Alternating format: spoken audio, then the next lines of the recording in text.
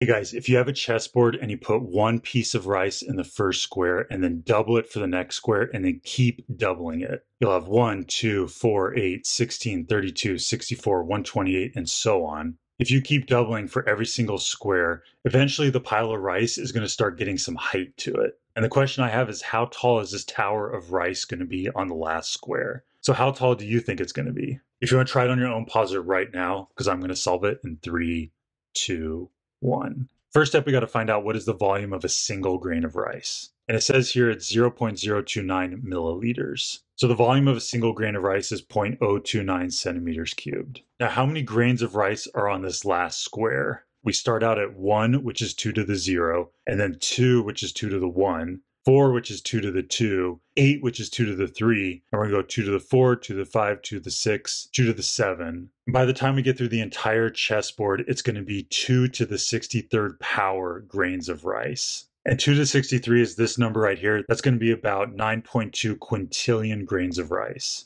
And we're specifically interested in the volume of this many grains. So to get that, we're going to multiply this number times the 0.029 centimeters cubed. And we can plug this into a calculator, and in scientific notation, it's 2.67 times 10 to the 17th centimeters cubed. So this is going to be the total volume of the rice stacked on our final square. And this looks important. Let's put a box around it. Now we got to figure out the size of our final square. So if we look up how big is a chessboard, it says here the World Chess Federation recommends chessboard squares be between 2 and 2.5 inches. So let's go in the middle of that range and have the side of each square be 2.25 inches. And then since our volume is in centimeters, let's change this inches into centimeters. There are 2.54 centimeters in each inch, so we're going to multiply our 2.25 inches by this conversion and figure out what that's equal to. The inch on top and bottom will cancel each other out. So all we need to do is multiply 2.25 times 2.54, and that gives us 5.7.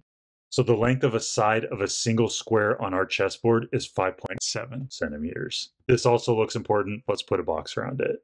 Now let's look at our stack of rice. The volume of it is going to be length times width times height, where the length is this right here, the width is right here, and the height is right here. So we know that the volume of our rice stack is 2.67 times 10 to the 17. And that's going to be equal to the length, which we know is the side of one of the squares. That's going to be 5.7.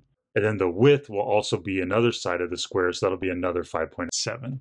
And last, the height is what we're solving for, so we'll leave that as h. Next, we can divide both sides of the equation by 5.7 times 5.7.